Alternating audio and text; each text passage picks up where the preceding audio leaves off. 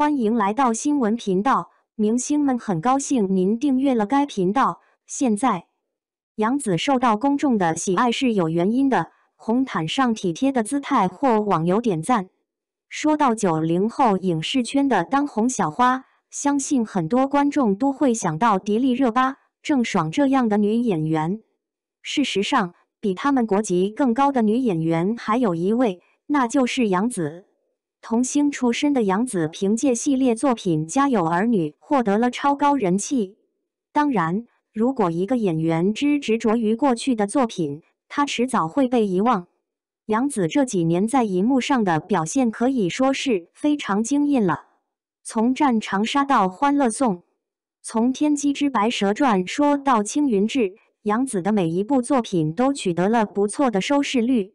而真正让她的事业更上一层楼的作品是去年热播的仙侠剧《香蜜沉沉烬如霜》。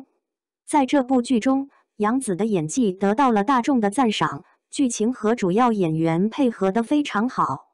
杨紫现在还有很多作品要播出，她也是未来值得期待的实力女演员。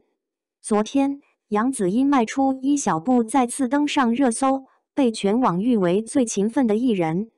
在昨日活动的红毯上亚洲影视周，杨紫与宋茜、林允一同现身。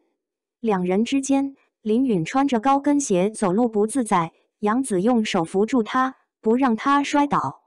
事实上，杨紫本人也穿着高跟鞋，被大众称赞首先为他人着想。参与交易的林允也发微博感谢杨紫，真是一幅很和谐的画面。近年来，杨紫不仅事业稳步上升，其人品和举动也圈粉无数。这样温暖的杨紫，你喜欢吗？